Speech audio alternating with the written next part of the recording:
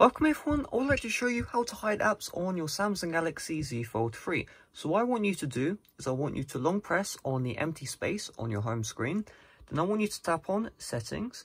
Then I want you to find Hide Apps. And then you can choose whichever applications you want to hide. So I've already hidden BTD6, but let's just hide another application for this video.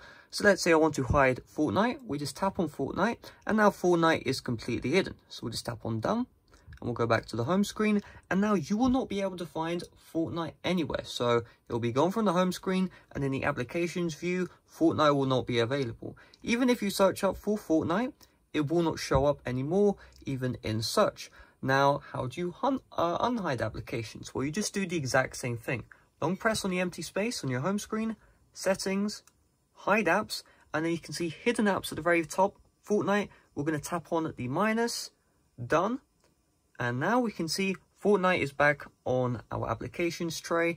And if we search up for Fortnite, it shows up as well. So hopefully this video helped you out. If it did, make sure to smash like, subscribe for brand new. Check out my playlist with Samsung Galaxy Z Fold 3 tips and tricks in the description down below. There's a bunch of cool things which you may want to learn there. So make sure you check out that playlist in the descriptions or on the end screen right now. See you guys later. Bye-bye.